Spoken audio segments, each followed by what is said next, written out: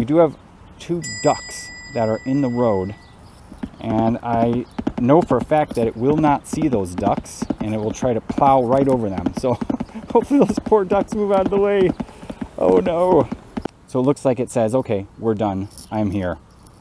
Hey guys, we're back again. We're gonna see if Smart Summon can come intelligently from a parking spot all the way to me without any interventions and hopefully no embarrassments. So this is hit or miss whether it works. I usually don't test it out in parking lots. I don't know, but we're gonna hit the lucky button and dial in a destination, hopefully a parking lot. And if I don't find one at the first try, I'll keep dialing in extra destinations. I wanna see how well it's going to do. So I usually do this in very controlled environments, parking lots where I know there's not going to be a ton of traffic, but we're going to see how it reacts today. It could be good or it could be bad. One thing I did want to mention really quick before we get started here is that I have a key fob, okay? And if you do not have a key fob, it makes it a lot more difficult to get into your car quickly, because often what happens is the car kind of takes a path where you don't really want it to take.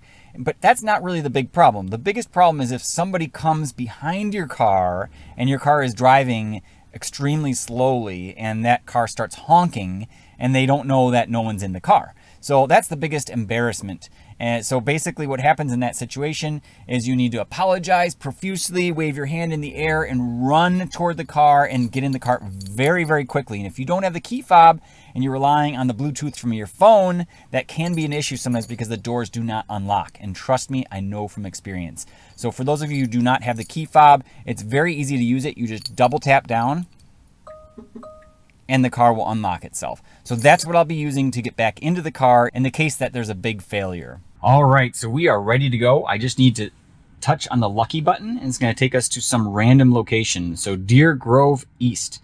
I really don't think there's gonna be a parking lot there that has a lot of people. Let's try another one, Sculpture Park. It likes to pick kind of scenic places. Here's a lot of parks coming up. Community Park, Meacham Grove. These are all kind of nice park areas. Itasca Historical District, that's a little bit too far. We're just gonna have to keep touching it until we get a good location here. Spring Valley Nature Center and Heritage Farm. That might not be a bad idea, but there again, I think we're gonna run into a parking lot that doesn't have anything. So you know what? Let's abort the lucky button and let's go ahead and hit the hungry button and see where it takes us here. Taste of Thai. Okay, this is interesting. So it looks like, let's just zoom out here. It looks like this is really close by. And yeah, that's not too bad. Let's try one other one, hungry. I think this is the better way to test it here.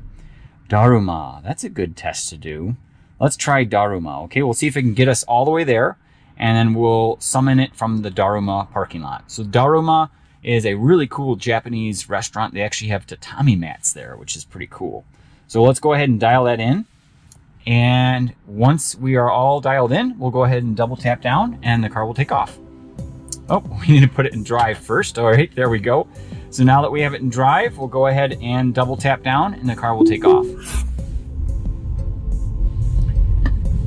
All right, and we'll get our little light going down here so you can see the pedals. So I am not touching the accelerator or the brake pedal. For anybody that's new to these videos, I always put it to the test to see if I can drive without any interventions or disengagements, where an intervention counts as me stepping on the accelerator, or basically that's it, or adjusting the speed really.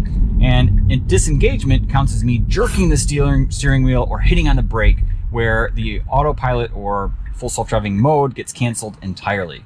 So interventions, not as severe, obviously, as disengagements, but I do like to track these in my videos, and I have been basically tracking them in real time as I do these videos. So usually a video is maybe, let's say, 20 minutes long. You know, you're only going to get maybe 7 miles or 8 miles out of that. So this is a good test just to see as we progress through time how well the software is improving. So it should be interesting here when we get to this parking lot to see if the Smart Summon will work. I, again, have my key fob, so that's gonna come in real handy just in case I need to take over for an emergency. It is 6:30 p.m. on a Thursday night here. The sun is going down. I think the sun sets around 7:20 or 7:30 now, which is really nice. It gives me a lot more extra time to do these videos. Previously, it would get dark around 4:30, which was a major pain in the butt because it would just be so dark. Okay, here we go. It's taking off. There is a car right behind us. and it did very well taking off there, no hesitation, and coming into the far left lane, no issues with that. Okay, well done there. Okay, and we'll let the car just kind of drive straight here. And basically it's going to stay in this lane, and then once it comes down to, I think, the second traffic light or so, it's going to make a left turn. And what's really neat to me to observe is that the car can intelligently recognize when the light that you're waiting in front of turns green, even if it's a green arrow. So let's say the light adjacent to you turns green first. The car intelligently ignores that, which is nice. I do appreciate that. I remember in the early stages when I was testing with autopilot before I had full self-driving beta, sometimes it would false trigger on another light that would turn green, and it would try to go when it really should not have gone. But in the full self-driving beta, it does have the intelligence to recognize when there's a green arrow versus another light that might be conflicting with it. So that is one nice thing that I have enjoyed. But the clarity on the graphics has just gotten better over time. You can see it looks really smooth. The display looks really nice. Here we are getting in the left lane to turn into this parking lot, and very well done. It's getting in the far left lane. And the reason why I say that was well done is because you're going to see here pretty quickly we're going to be turning left to get into this parking lot. So we're going to wait here for the light to turn green, obviously, and then follow these cars through. And I've never noticed that the car really trusts the cars in front of you. At first I thought, you know, what would be really smart is if the car could learn from the cars in front of it and kind of follow them and use that as a path to go on, and so it can be a little bit more reliable. But in reality, you can't really trust other drivers that they're doing the right thing. So I don't think the car takes that into account. At least I haven't observed that to be the case. So here we are turning left. No lines in the road right here. And following through with the turn. Nicely done. Okay, staying in the left. And then pretty soon here, we're going to turn on our left turn signal. And the good thing is that we don't have any pressure. Nobody behind us. Coming up here. And there's a couple cars coming, as you can see. So it's going to have to wait. Okay, so surprised it didn't get in the turn lane here. Okay, so, okay. Yeah, I missed that one. All right, so it's gonna keep going here and actually reroute itself. This will be interesting. So it really obviously screwed up. Nobody's behind us, so I'm letting it do this, but yeah, it definitely did not do that right. So it's gonna have to come out. It's gonna make its life a lot harder now because as you can see, we're gonna have to go back out on Gulf Road and take a left turn, and that's going to be an unprotected left. So yeah, really unfortunate. Now normally if I wasn't doing a YouTube video, I would have taken over obviously to get into that parking lot, but it definitely missed that, so I'm going to report it. Okay, now as you can see, look at all of these trash cans. Let me extend the screen. Look at all of these trash cans showing up.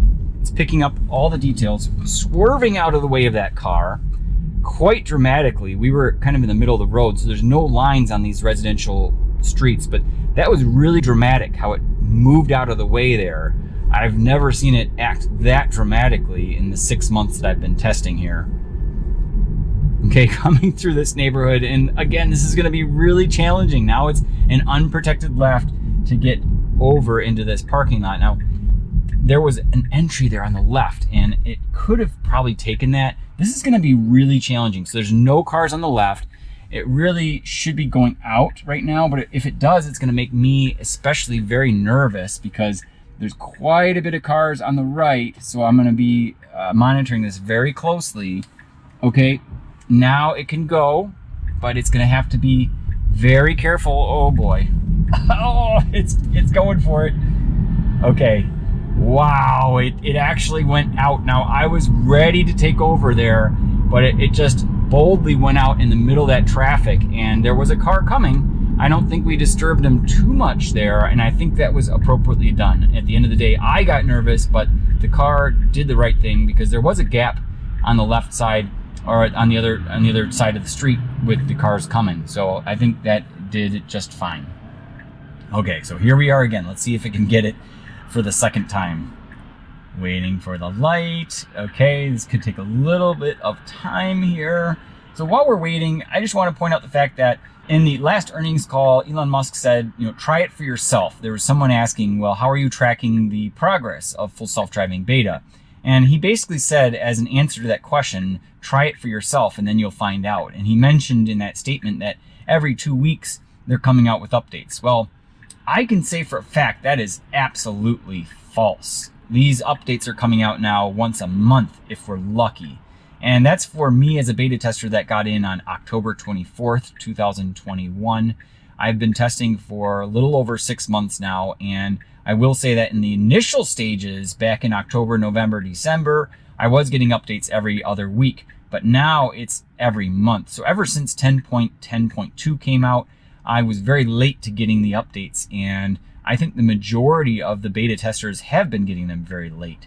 So that statement was very false, but that's okay. I think he knows that, but he had to say something, and he didn't want to really say anything bad, obviously, but it's really interesting seeing how he crafts his sentences and answers those types of questions. So we've got quite a bit of traffic now behind us, asking for a little bit of force on the steering wheel, and coming up here, hopefully it gets it right.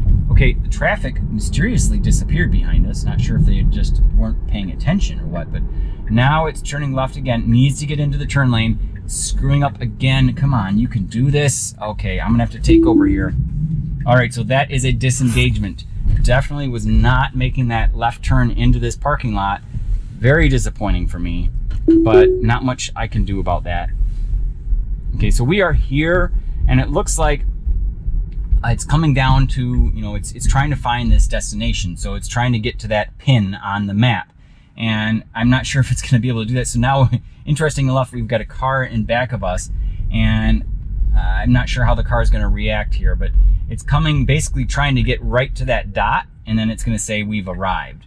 So here it's saying navigate on autopilot complete, and this car behind me is kind of skidding out of control, trying to go around me, thinking what is going on. But it says press accelerator to resume. That means that we have arrived. So now that we're here, I'm gonna go ahead and park it, and this is something you have to do manually. So although you can summon your car, you cannot tell your car to go park itself.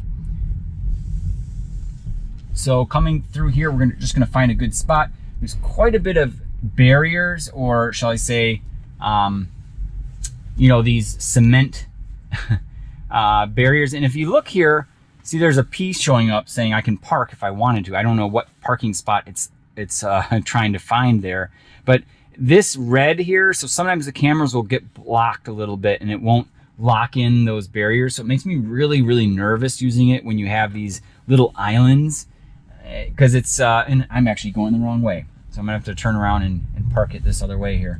But when you have those little islands in the parking lots, it makes me really nervous, because that's the last thing I would want my car to do, obviously, is to go straight over one of those barriers. So as you can see, there's not a ton of traffic in this parking lot area, which I kind of thought might be the case, but you know, it is what it is. Yeah, so you know what, I'll park it right here. Just trying to decide a good spot here. So what's kind of cool is that when you park it, the summon will actually go in reverse. So I'm going to give it the benefit of the doubt and move the steering wheel to the center so that it backs up perfectly in line. If I was going to be really cruel, I would, you know, move the steering wheel all the way like this and give it more of a challenge. I'd probably even go the other way to make it more difficult.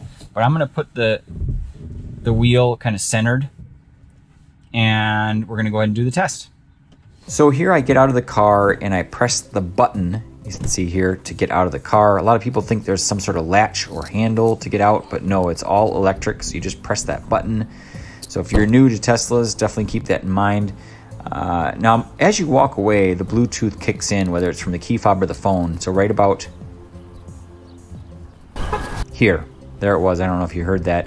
That locked the doors automatically. So what's really nice about the electric cars, well, the Teslas in particular, I'm pretty sure others as well, is you don't need to turn the engine off. You just basically put it in park and get out and walk away, and that's it. So as I'm walking up to this restaurant here, a gentleman actually comes out, and I get a little bit nervous and try to hide my camera so I don't make him think that I'm filming him. But right from this area here is where I'm going to execute the smart summon. All right, so we have arrived, and here's my app. Even though I have a black car, I did change it so it's a white car on the app. And it's going to be really hard to hold this steady. I need a steady cam for my other device here. Let me hold it like this.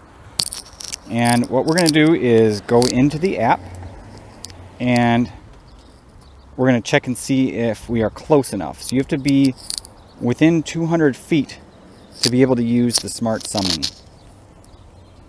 So give it a moment here. So it is connecting. There we go. It says warming up at the moment. Cannot use in current location. Okay, so there it just recalibrated, found out where it was, and now it says go to target. So what I need to do is hit this little people icon, and now it's going to recognize where I am, and it's going to attempt to come to me. So you can see it's kind of going in a loop, some weird loop. It looks like the path is wrong. So I'm just going to move a little bit this way and wait for it to recalibrate a path. There we go. So now it looks like it has a more accurate path. So we're going to go ahead and test this out. I'm going to go ahead and hold down the come to me button. We're going to see how this works.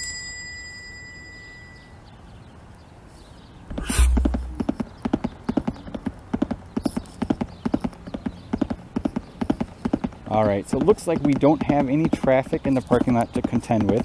We do have 2 ducks that are in the road, and I know for a fact that it will not see those ducks, and it will try to plow right over them. So hopefully those poor ducks move out of the way.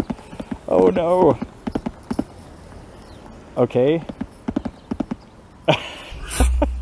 Oh dear. Okay, I'm just gonna wait for them to move a little bit and then carry on here. So we're lucky because there's no other traffic in the parking lot at the moment. Okay, so going around the ducks, not on purpose, but thankfully. It should find our exact location and come right up here. Now, the challenge is if there is another car obviously coming through here. So it looks like it says, okay, we're done, I'm here. I think it's really funny to note that while I was doing this test, some guy just randomly came out and watched the entire thing. He was pretty fascinated. He said, "What do you do?" And I was like, I make YouTube videos. And he's like, "No, what's your job?" I was like, "I'm an engineer." So I think people have this impression that anyone that owns a Tesla is loaded, but it can't be further from the truth. I got lucky with some Bitcoin. I think I told some people that before, but yeah. Okay, so thankfully nobody is here yet, but what I'm going to do is go in here. This is what you have to do immediately, is unfold your mirrors. Obviously, if there's traffic coming, you're going to move the car quickly first, but you do have to unfold the mirrors because every time you do a smart summon, it folds the mirrors. And that's annoying if you're in a really cold climate and it's freezing cold and there's ice. That can damage the mirrors. So you do have to be careful of when you use it. I typically don't use it when it's, sub-zero temperatures outside, but I'm gonna move it here out of the way and then set up my rear view camera for the remainder of the drive home. So my GoPro camera failed from here, so unfortunately I don't have the rest of the footage to share with everybody. But if you'd like this video on Smart Summon, please let me know. I hope to provide more valuable content for all of you guys. Anything that you'd like to see, let me know in the comments, and I'll see you guys in the next video.